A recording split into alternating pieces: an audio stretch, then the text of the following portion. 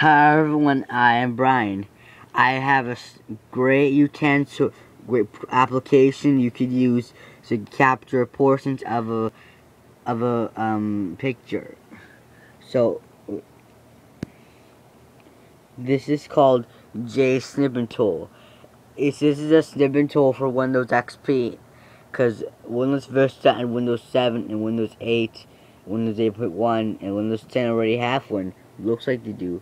So this is a snipping tool in XP. For example, I capture something, it loads this page up. Like, for example, this is the background of a truck in a sunset. Up here, there's settings. You could crop, auto size, save, copy, revert, and close. So, for example, I'll choose this part of this car, and then you right click on there, you click on crop, then you click save or copy it,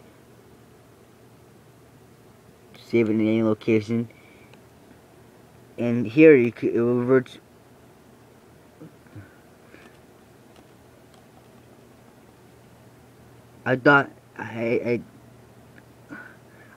There you could zoom in, but when I click revert, you could undo changes with stuff.